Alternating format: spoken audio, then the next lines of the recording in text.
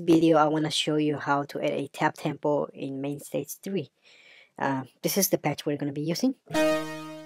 So let's add a delay, echo delay, and that should do it for the tutorial. Now let's go to the layout mode.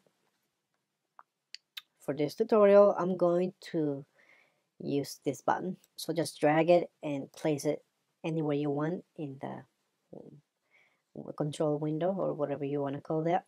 Now hit assign.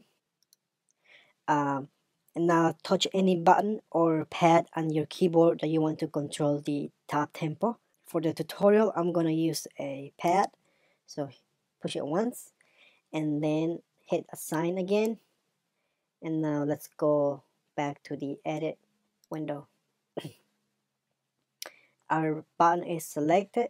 Now go down here, actions, and in the list, let's find tap tempo. And it's right here. So that's the tempo that MainStage is set, right? So let's use that pad that we assigned to the tap tempo.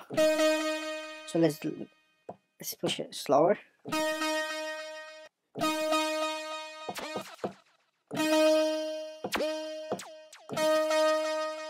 See, that's how easy it is. Now let's try something fun. Let's double click on the delay and pick guitar 8 note. So let's say this is the tempo we want our song, right? 1, 2, 3, 4. Notice that you only have to push twice and MainStage will follow the tempo. So 1, 2. Okay, that should do it. Let's try this one.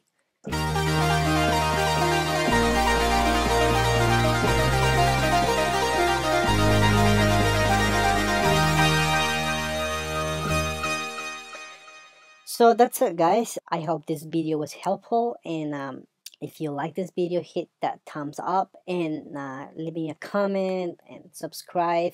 I'm gonna be uploading a lot of videos this month, so don't miss any of them. Alright, that's all. See you in the next video. Bye.